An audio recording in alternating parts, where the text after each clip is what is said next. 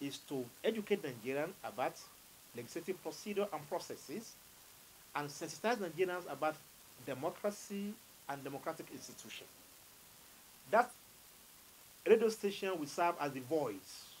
We have a goal, we have a target, we have a clear-cut mandate, and the mandate is to educate Nigerians and the global environment about what Nigerian Parliament are doing, both at the state and the federal level, and perhaps, sensitize the electorate, the people, the CSO, the masses about democracy and all democratic ethics and principles. So, in essence, that was the evolution.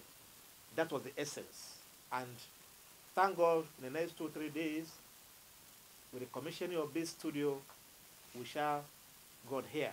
And I want to believe that from what we have seen,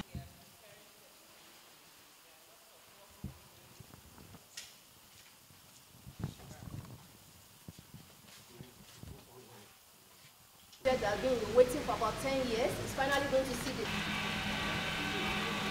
is the fact that our parliaments, they are shielded away from most of the things that happen at the security sector.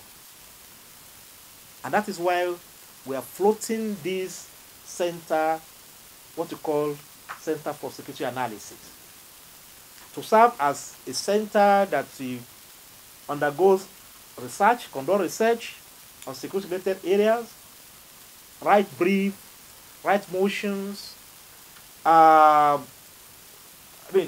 identify what are the threat situations in the country, work with the military, at least to unveil certain happenings within our client.